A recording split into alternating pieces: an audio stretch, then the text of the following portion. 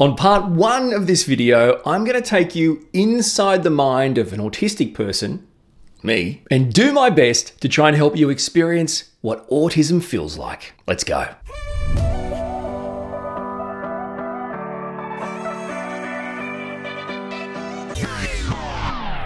Welcome, my friend. So good to see you, and thank you for stopping by to watch this video. I'm Orion Kelly, that autistic guy.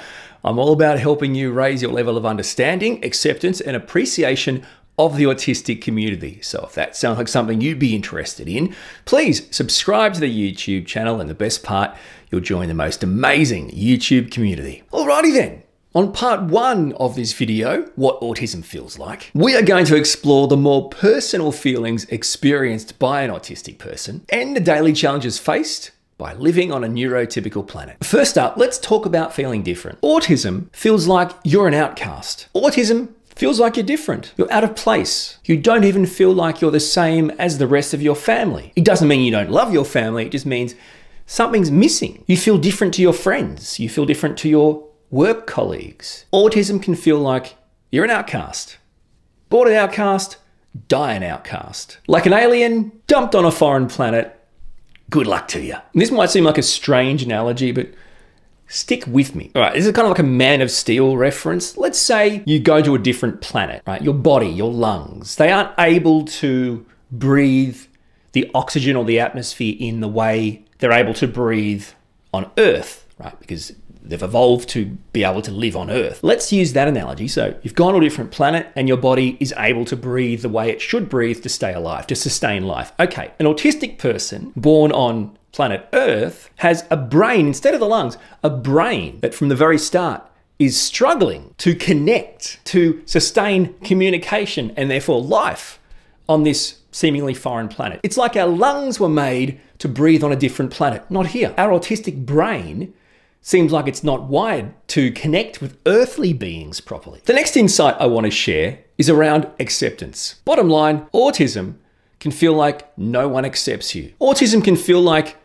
no one believes you. Another way of putting it is there's this lifelong feeling as an autistic person that there is this just general given that you have a lack of acceptance from others. So this lack of acceptance that we as autistic people experience is a lifelong feeling. In fact, it's almost become an accepted part of life, accepting not being accepted. Probably the most profound or significant detriments can be on your mental health. If you have a given, a feeling through life that you are simply not accepted for who you are because you're different, then that probably means that you're constantly fighting for people to not only accept you or acknowledge you, but to even buy in to you or to believe anything you say or do. The lack of acceptance in a way manifests into these horribly catastrophizing feelings, which are real, where you think people don't accept me, people don't believe me, therefore people don't believe my personal story, my diagnosis, my circumstances, me as a person. I'm not only not accepted, but therefore that means I must not be believed for who I am. I'm just a sham. This also flows through to intentions. My perception is people always think my intentions are bad or wrong because of the disconnect, but also because of the lack of acceptance. So there's really no win from a mental health point of view here, being an autistic person. On to masking. Yes, that old chestnut. Autism can feel like you're an actor playing a role on a movie set, except there's no director and no one ever yells, cut. Autism feels like you are born and compelled to mask, to camouflage, to suppress your true autistic self. It isn't an option. As a result, autism feels like there is no real you. Who are you? All you can really say, if you want to say, who am I as an autistic person, the best answer you can probably give yourself is, well, I don't know who I am. What I do know is I spend my entire lifetime trying to be someone that people will like and accept. I never achieve that, but being me isn't an option. Bottom line is masking is debilitating. It's exhausting. It's profoundly detrimental to the mental health of an autistic person, let alone the mental health of an autistic child. This isn't a good end for an autistic person masking for their entire life. Let's talk about skills, and really everyday skills for that matter. Autism feels like you lack the basic understanding, let alone the ability to carry out basic human neurotypical skills. And by basic human neurotypical skills, I mean these day-to-day skills that people seemingly take for granted. What do you mean you can't do that? Like, everyone can do that. Working out which shoe goes on which foot for my son. Basic human skill, right? And not something I've mastered. The clear issue with this particular feeling is compounded, conflated by the fact that you may have special interest, an intense interest, a passion that you are in fact very gifted at, or simply highly skilled at a level that is not the norm. So there's this bizarre disconnect, this gap in skill sets where things that come naturally to neurotypical, non-autistic people is something that I can struggle with. But then to make it even worse, I'm really skilled at certain things, passions, special interests. How can you be really skilled at this but not be able to do that? It's hard to understand. Let's explore the feelings around social interactions, because this should be fun. Autism feels like no matter how hard I try in social situations, in social interactions, it's always, every time, difficult, awkward, uncomfortable, and extremely confusing. Face-to-face, like in the same room interactions with one or a handful of people can always, and I mean this in general terms, can always feel forced for an autistic person. Sure, there may be exceptions to the rule, maybe some safe people, but as a rule, they always seem forced. And more to that, it always feels like no matter what you do or say, it's not taken the way it's intended. Everything is always misinterpreted. It never goes right. You always leave a social interaction thinking bad things about how you came across or what they think of you, or just a vicious cycle. Autism feels like social interactions never go the way you want them to. And that's after doing them over in your head like 1,000 times leading up to the last 10 years prior. I reckon fitting in is a pretty big topic amongst the autistic community. Well, in addition to never feeling like you're accepted, autism can feel like you are utterly lost, like you simply do not belong. Autism can feel like you were never born nor destined to fit in. I rarely feel like I fit in. Fit in meaning feel like I'm part of it. I belong. I'm comfortable. This is my place. These are my people. As a result, it's pretty natural for autistic people to feel out of place. So autism feels like you're lost.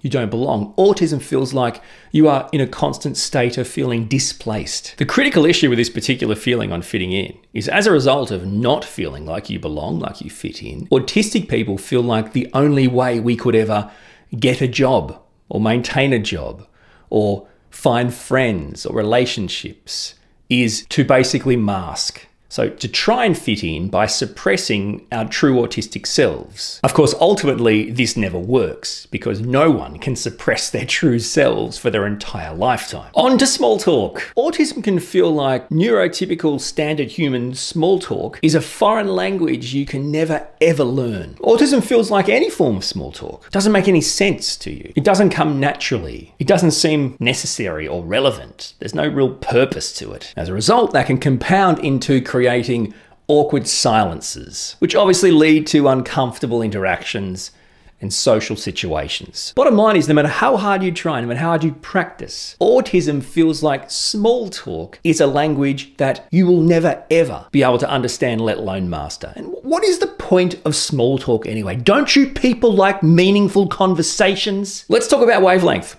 That connection, that wavelength you can be on with other people is really important in basic relationships on planet Earth. Autism feels like I'm constantly on a different wavelength. We're not even talking near the same wavelength. Like non-autistic people are on the AM band and I'm on the FM band. Probably because, you know, I sound more real and crystal clear and stereo.